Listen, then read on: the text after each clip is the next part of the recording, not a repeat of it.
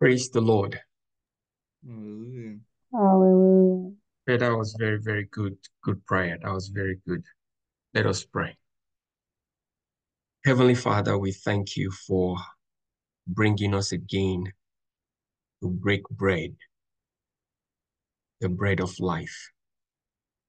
Lord God Almighty, we are asking that your word will give nourishment to our soul. We are asking that your word will renew our mind. Lord, we pray your word will cause us to grow in the knowledge of you. Lord, we pray your word will equip us to live the way you want us to live. Your word will inform our way of thinking, the choices we make, the people we interact with, the places we go to. We pray that your word will do wonders in the lives of both the speaker and the hearers in Jesus' name. The Bible says, whoso looketh at the perfect law of liberty and continueth therein, he be not a forgetful hearer, but a doer of the word, that man shall be blessed in his deed. Lord, help us as we look at the mirror of your word. Help us not just to come here like we have prayed to check a box, but give us receptive hearts that the word will bear fruits in our lives in Jesus' name. For your servant you have used to lead us today, this powerful session of prayer. Lord, I pray you will continue to pour into him more grace, more anointing, more unction. The Bible says, I write unto you, young men, for ye are strong, for the word of God abideth in you. Lord, I pray day to day, let that be his experience. Thank you, Heavenly Father. In Jesus' name we pray. Amen. We're welcome again to a study of God's word. I'm going to read the scriptures in Genesis chapter 3. Genesis chapter 3. But no, let me do this. Let's go to Genesis chapter 2 so that we can, by God's grace, continue to maintain that connection. The way I tend to think about it is this, and perhaps you've heard me say this many times. When I open my Bible, and I think how I got stuck with this idea was, I don't know, I got a copy of the Bible. I'm not sure if it's Matthew Henry or Dix, or one of them, or Scofield, one of the Bible. They showed Genesis to Revelation, and they now drew like a graph, and they called it the stream of inspiration, how it was flowing from Genesis to Revelation. That image stuck with me. So anytime I approach God's word, I am always trying to make sure I go with the flow of the stream of inspiration. So I said all that to say, let's back up to Genesis chapter 2. And I'm going to read from verse 21 because of time. And the Lord God caused a deep sleep to fall upon Adam. And he slept. And he took one of his ribs and closed up the flesh instead thereof. And the rib which the Lord God had taken from man made he a woman and brought her unto the man. And Adam said, this is now bone of my bones and flesh of my flesh. She shall be called woman because She was taken out of man. Here, the female human being was called woman. And if you recall, last week, this designation or title referred to her relationship to the man, right? In verse 18, she was created as a help meet for him. So Adam, by the inspiration of God, or Moses, when he was writing, by the inspiration of God in communicating this account, used that label that Adam knew that the woman, the female human being that I have, we are partners. She's someone that will walk alongside me. She's somebody that will be a suitable help for me, and use the word woman. So hold that thought. Hold that thought. Because last week we made a connection. Now, chapter 3. Chapter 3. In verse 20. And Adam called his wife's name Eve, because the Bible gives us the meaning why he used this designation, this label, because she was the mother of all living. So this time the label is not woman or the name. The name now is now Eve, right? Connoting this notion of being a life giver. So it's calling attention to her function as the mother of all living. Her function. So we saw that last week. I just wanted to make sure we are grounded in God's word. So again, as we look at this series, don't forget, it's one question we are trying to answer.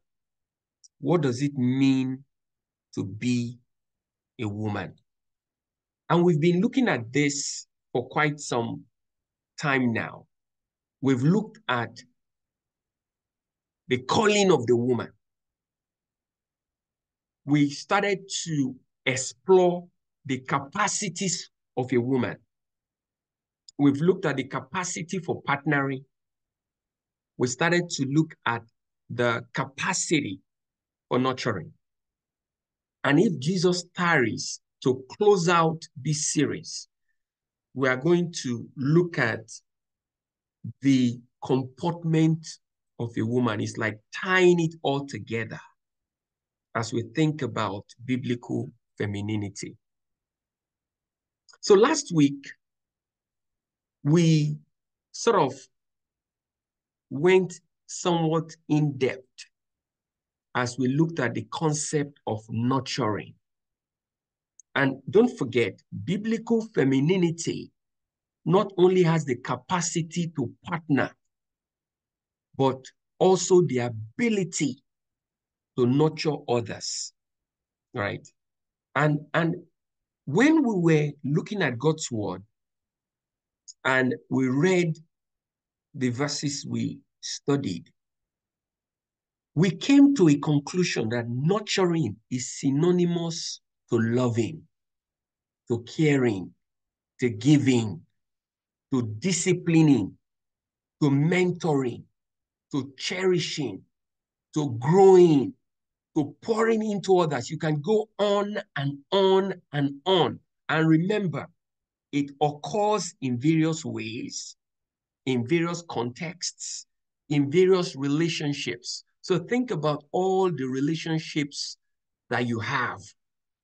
Let's say as a young girl in high school, there's relationship right there in school with your classmates, with your teachers, with your school administrator, right?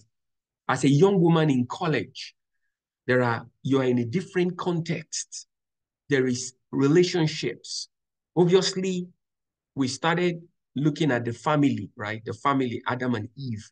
Right? So there's relationship as we think about the family. Then there is relationship as we think about members of this group, for example. All right. There is relationship there. And you can tell as we've been studying that we've been nurturing one another by the comments brethren have shared, people have shared on this topic. We've been nurturing one another. We've been pouring into one another, right? So, as you think about all that, you think about,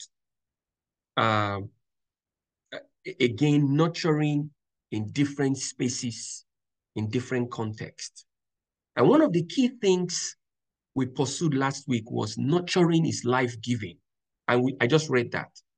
Eve was the mother of all living. She was a life giver. God desires for all women, all girls, and by extension, every one of us, to be life givers. But the focus is on biblical femininity.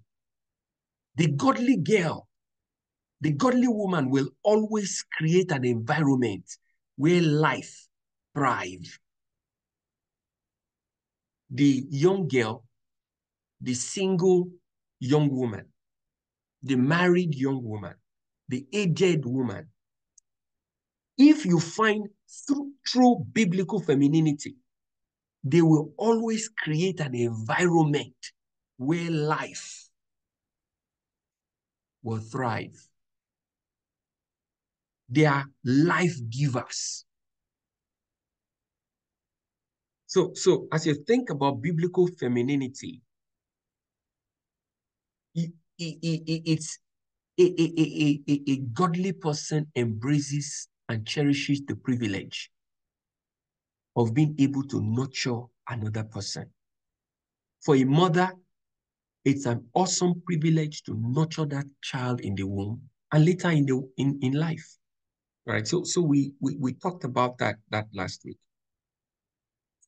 And as you think about nurturing, we said biblical femininity entails nurturing a person for life and for the glory of God.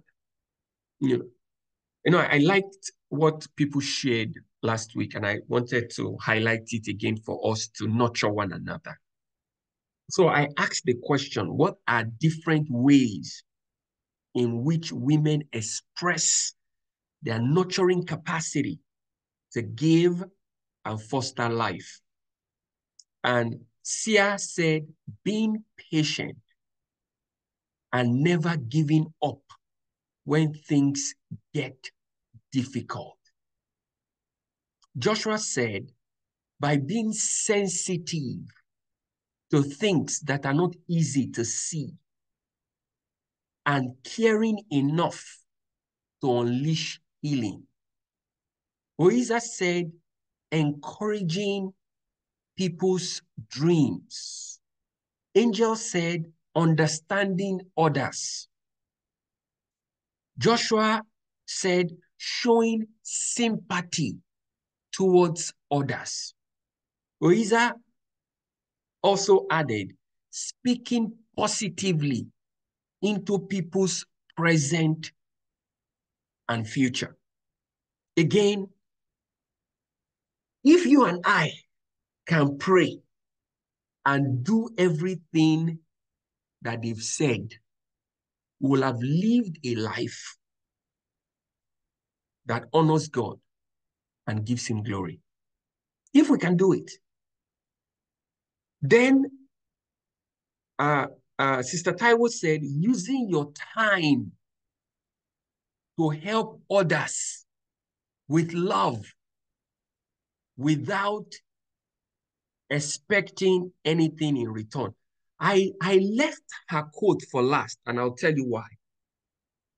Because today we want to follow along with the comment she made. Because the last phrase of her comment is very insightful that you and I must not miss. She said, you help others with love without expecting anything in return. That's what we call sacrifice.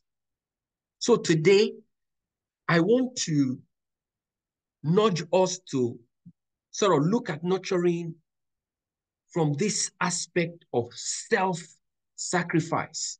That nurturing is not only life-giving, but nurturing is self-sacrificing. So that's what we want to pursue today. We want to pursue this idea of nurturing as self-sacrificing. So what do we mean by that? It means you give yourself sacrificially for the benefit of another. Obviously, is this notion of being unselfish. You are self-sacrificing. So think about that. The related idea is that you are depleting your own resources, your own energy, your life on behalf of someone else. So I want you to think about that very broadly. When you talk about your resources, time is a resource. Your money is a resource. Your intellectual capacity and ability is a resource. You know, your creativity, your artistic creativity is a resource. When you deplete, so to speak, when you use your energy, your talents, your ability, and you do it on behalf of someone else, you are engaging in nurturing. And that's biblical femininity. So it's easy to think about this if we go from the natural, then we go to the spiritual. Jesus always did that. So think about a mother. In engaging her nurturing capacity, a mother sacrificially gives her own body, her resources to nourish and strengthen another. In the process, depletes her own body. Every one of us here, we can agree for a fact. My mother carried me in her womb for 9 months, and she was nourishing me. She was strengthening me.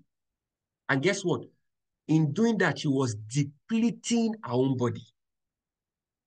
She was depleting resources, giving me all I needed, all you needed.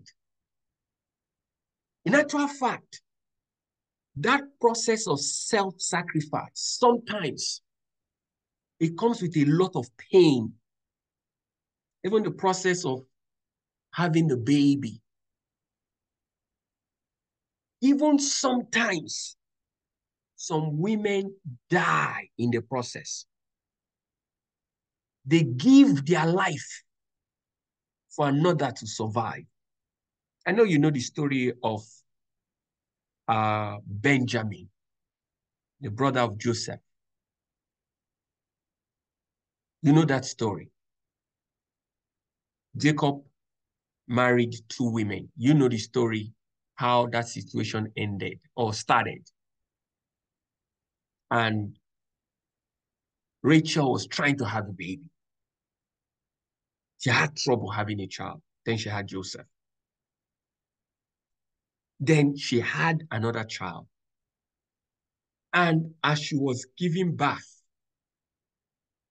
she was dying. And she says, we're going to call the name of that child Benuna, meaning bitterness. What she was experiencing was she was in so much pain and agony until she breathed her last and she died. She gave her life for another to survive. I just wanted you to see that. Now, we're going to take a step back and look at this from from a spiritual angle. In Isaiah, you know this scripture, Isaiah chapter 53. Isaiah chapter 53.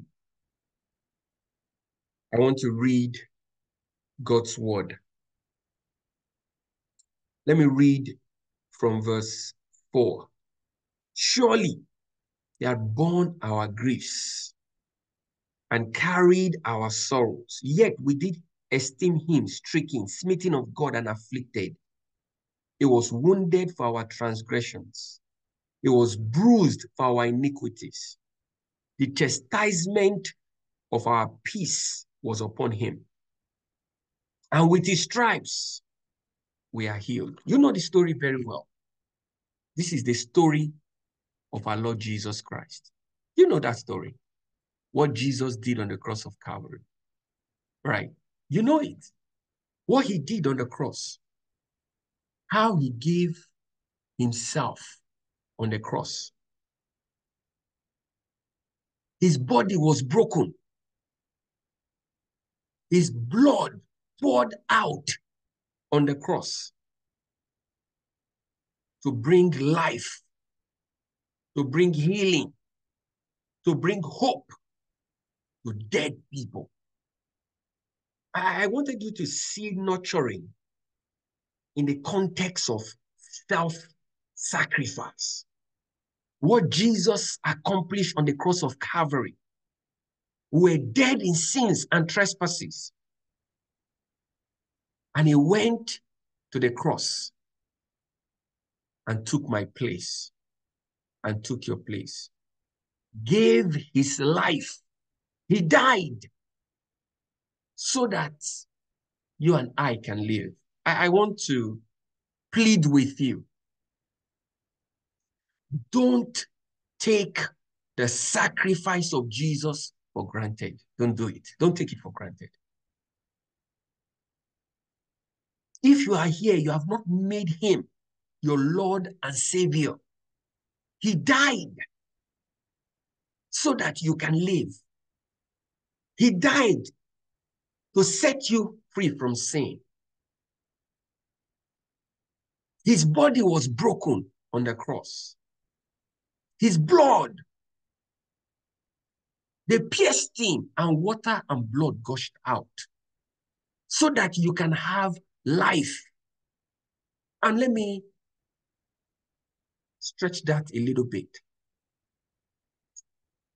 I don't know what pain you are carrying. I don't know what grief you are carrying. I don't know what sorrow, what's making you sad and downcasted and depressed. In verse 4, the Bible says he has borne our griefs. That pain,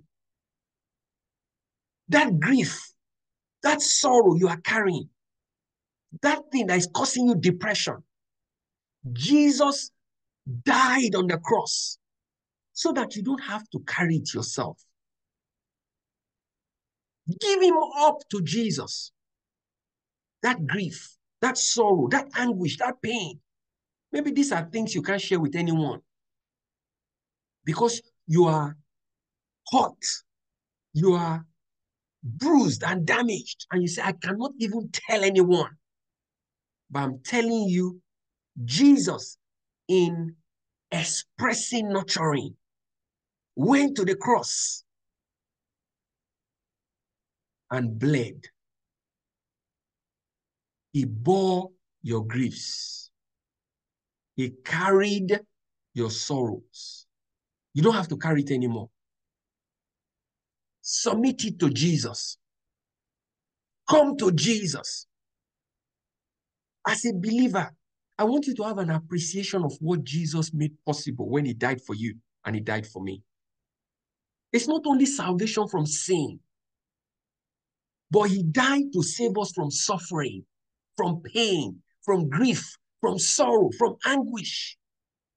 It's a whole package that becomes available to you and me because his sacrifice is all on the cross. Now, we are talking about nurturing. I wanted us to see the physical, and I wanted us to have an appreciation of the spiritual. But let's dive a little bit more. Let's dive a little bit more on that. Think about the death of Christ, how that brought life to mankind, how his life became your life. And I want you to think about your impact in the life of others. Are you the type that, except something is convenient for you, you don't want to do it? It's not convenient. I have my time all planned out. I have my way of doing my thing. I don't want anyone messing up my schedule. It's me, myself, and I. Then you don't understand biblical femininity. Because God expects you to unleash your nurturing capacity. And nurturing is self-sacrificing. I want to read a scripture to you in 1 Kings, chapter 3.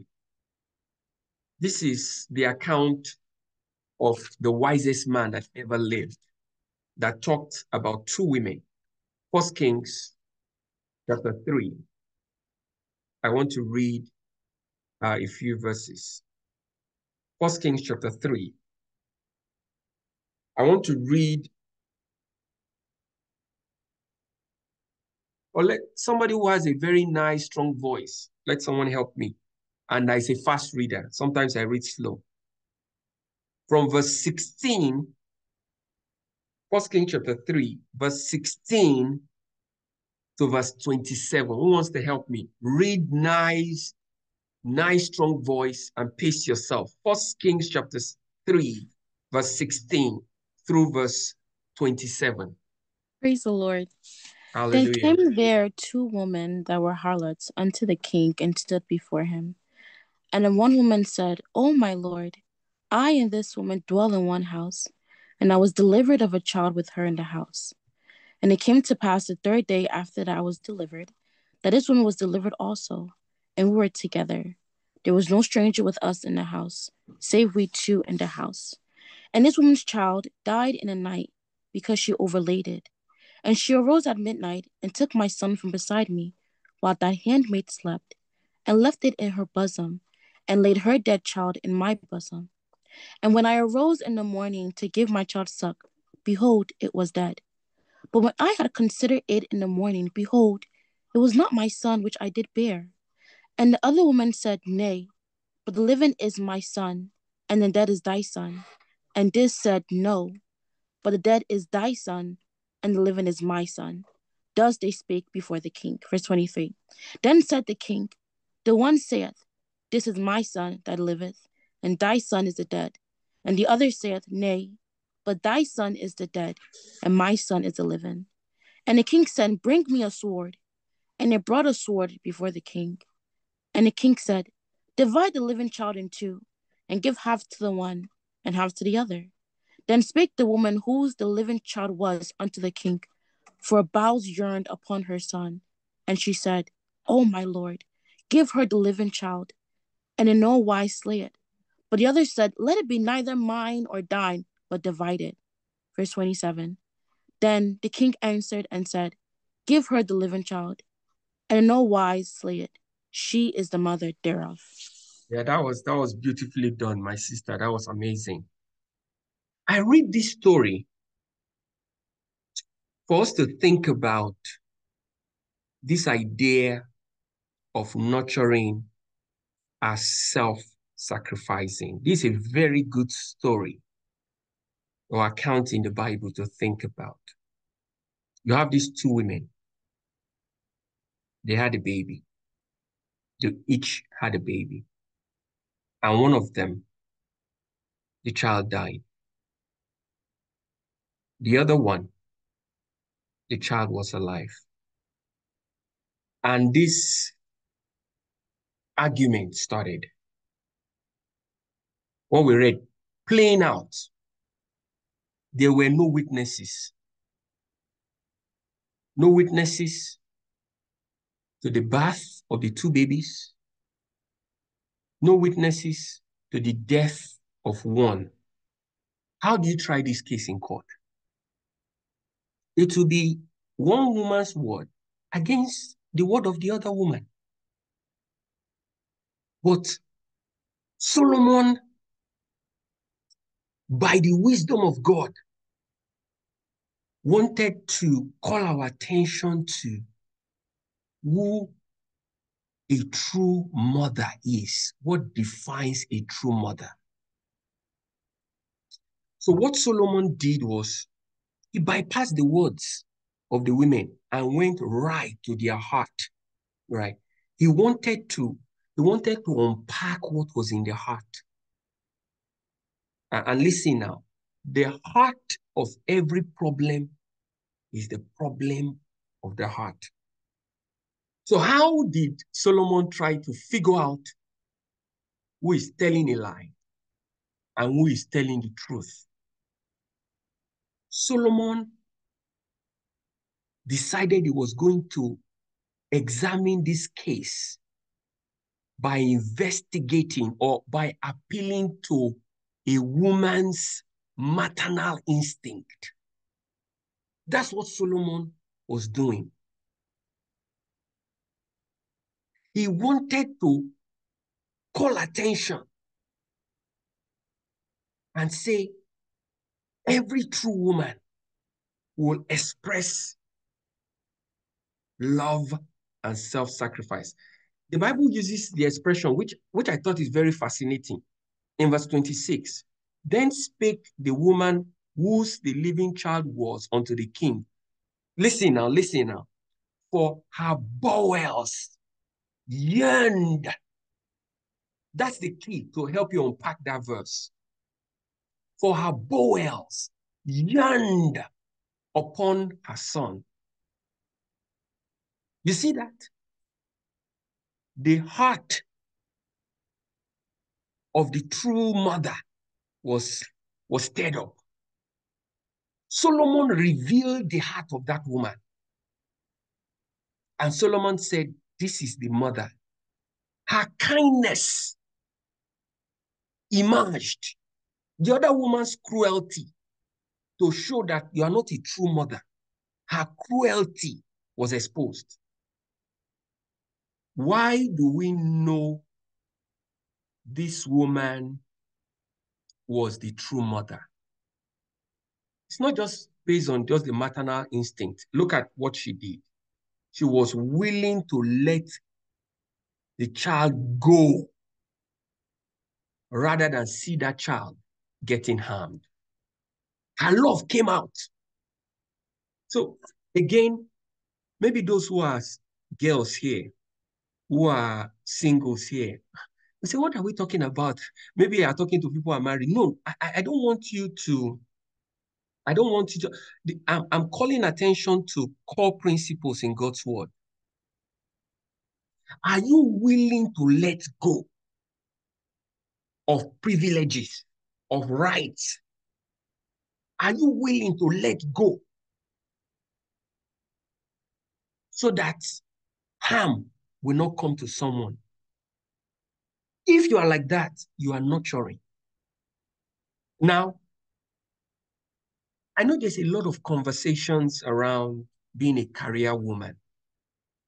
And it's something I've been reflecting a lot about. And, by God's grace, my wife too is a career woman. Like, when I mean career woman, she works a professional job.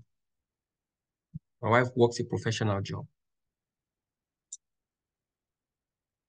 See, it's important to know that mothering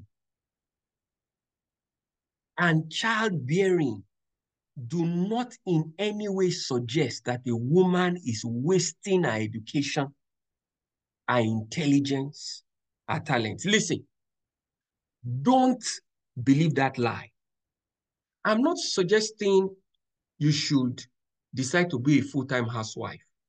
But what I'm addressing is this. If you choose, you and your husband, you choose to do that, don't let anybody send you down, how did they say it in English? Send you on a guilt trip. In actual fact, motherhood at its best is the ultimate expression of sacrificial love. But let me also help you think about this a little bit differently. Do you think, again, there's nothing wrong with being a professional. I want you to listen well. Do you think a woman, very brilliant, very intelligent, very talented, that chooses to invest 100%, quote and unquote, you know what I mean, of her time training her children, building her home, and the husband, by God's grace, is in a position to function 100% as the provider?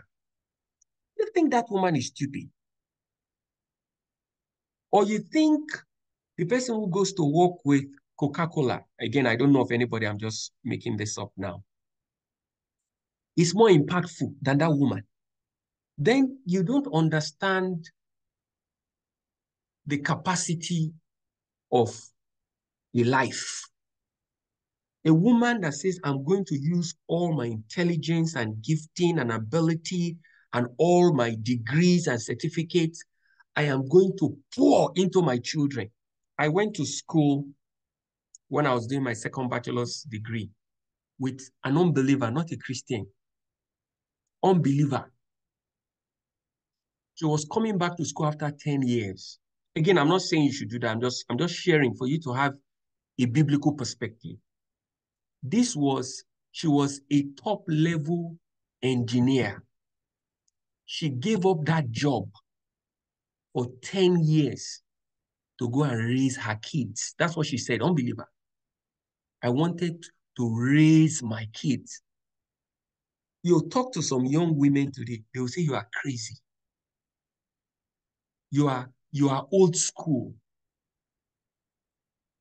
How can you step away from your engineering job and you are going and say, I want to go and raise my kids? Unbeliever. Then you see people who are believers, even sometimes persecuting other Christians who choose to do that. Say, look at them. I don't know what this Christianity has made them. This sister that has a master's degree, she's decided to be a homemaker. I just wanted you to have an appreciation of choosing to be a mother and to be a homemaker is not a waste. In actual fact, let me phrase it this way. It's actually at its best a way of expressing your education, your intelligence, and your talents. So when these people out there, they come to you with that perspective, I want you to be grounded in God's word. Again, I'm not saying you cannot be an engineer. Many of our women are outstanding engineers. I'm not saying you cannot be a physician. Many of our sisters are outstanding physicians. I'm not saying you cannot be a professor. No, that's not what I'm doing. I'm just saying don't buy the perspective that the person that chooses in collaboration with their husband to stay at home full time, don't think they are wasting their ability. That's the thing I want you not to miss. I pray we'll understand that in Jesus' name. Now, it's also important to know that the expression of nurturing capacity is not limited to childbearing, right? I know you say, I'm not married, I'm single, or I'm 15. You are in the right fellowship today because I'm talking to you. You're in the right fellowship. Another idea I want to communicate before I leave is there are boys that are here today and there are men that are here today. I want to say mothering is not exclusive to women. This is very important. And I'm going to ground it on scripture. So that if you have any wrong perspective on mothering, I want you to be helped from God's word. Because men can fulfill this role, the role of mothering in different ways. Numbers chapter 11. Sister Taiwo, you are my reader today. That was awesome. Numbers chapter 11, verse 10 through verse 13. Numbers chapter 11, verse 10 through verse 13. Let's read that. Praise the Lord. Then Moses heard the people weeping throughout their families, everyone at the door of his tent. And the anger of the Lord was greatly aroused. Moses also was displeased. So Moses said to the Lord, "Why have you afflicted your servant? And why have I not found favor in your sight, that you have laid the burden of all these people on me? Did I conceive all these people? Did I beget them that you should say to me, 'Carry them to your bosom,' as a guardian carries a nursing child to the land which you swore to their fathers? Where am I to get meat to give to all these people? For they weep all over me, saying, 'Give us meat, that we may eat.' I am not able to bear all these people alone, because the burden is too heavy for me. If you treat me like this, please kill me here and now. If I have found favor in your sight, and do not let me see my wretchedness." Thank you so much. That's wonderful. See, we can sit on these verses and go for an entire study. But let me just call your attention to a few things. So we read this scripture because of this notion, this idea that mothering is not exclusive to women. So we read the account of Moses. The children of Israel were complaining they were only eating manna. Moses was very angry. And Moses began to speak to God. Listen to what Moses said. Have I conceived all these people? Have I begotten them? That thou shouldest say to me, carry them, right? So Moses is to carry them, right? That thou shouldest say to me, carry them in thy bosom. That's nurturing. A man being given a mandate to carry the children of Israel, is carrying them to the land of promise. It now says, as a nursing father beareth the suckling child. The images we put on slides are intentional. Right? They are intentional to help you to illustrate the concept. That's why as a man, and the boys who are here, don't leave stuff to just your sisters. Get up. Go in the kitchen. Vacuum the floor. Clean the house. Help the younger ones. Don't sit down there on some device. Parents, don't even let your children do that. Don't even let them think of it. If you have male children and you have female children and only the girls are running around, take that device from them. Take it from them. If they ask you, sorry, I'm laughing. If they ask you, who told you to take it, tell them, Brother Henry. That Brother Henry was preaching. Go and get mad at Brother Henry. Don't get mad at me. Praise the name of the Lord. But the point is this. He says, as a nursing father beareth the suckling child, unto the land which thou swearest unto their fathers. He says, when shall I have flesh to give unto all these people? So nurturing is connected with feeding. with feeding. It says, for they weep unto me, saying, give us flesh that we may eat.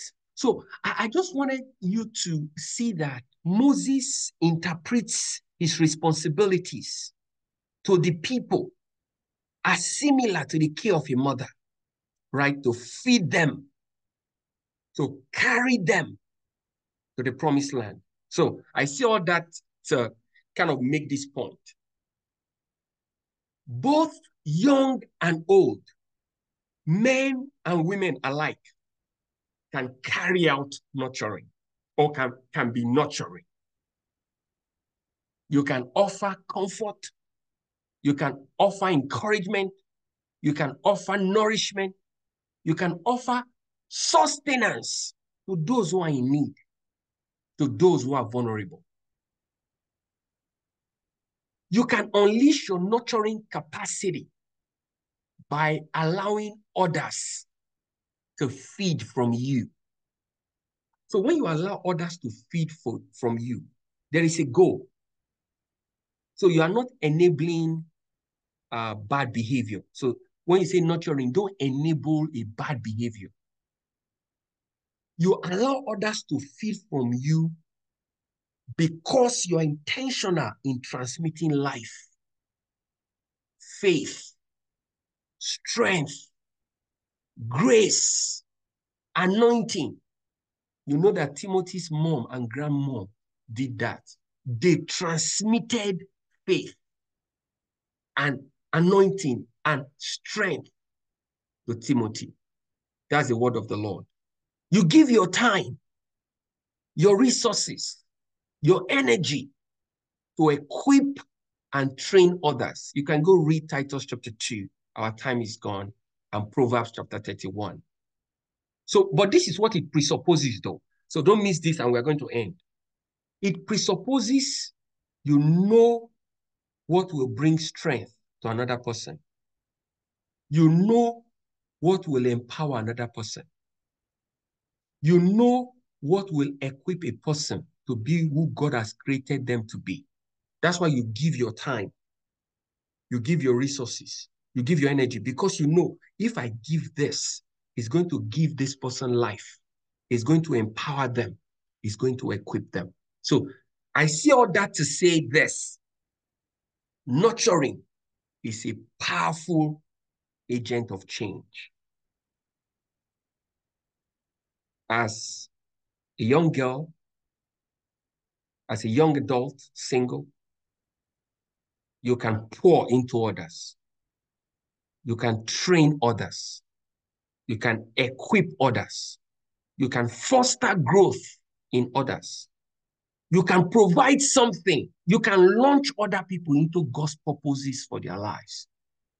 That is biblical femininity. Nurturing is self-sacrificing. Let's go to the Lord in prayers. I want you to pray. I pray you've been blessed today. I want you to pray that God help me. Help me. I will not just hear, but this word will prosper in my heart. That right from today, I will begin to practice being nurturing other people. Right from today, I will begin to unleash my nurturing capacity, sharing the grace you've given me, the gifts you've given me, the energy you've given me, the ability you've given me, pouring into others, transmitting life, transmitting grace, transmitting faith. In the name of Jesus, helping, carrying, feeding, leading, guiding, growing, inspiring, instigating. God, use me to be able to not only give life, but to help train other people to become life givers. Let's pray. Let's talk to the Lord. Heavenly Father, we thank you for bringing your word to us today. Lord, we pray we will not just hear, but we'll be doers of the word. Thank you, Heavenly Father. In Jesus' name we pray. Amen. Over to you, Hope.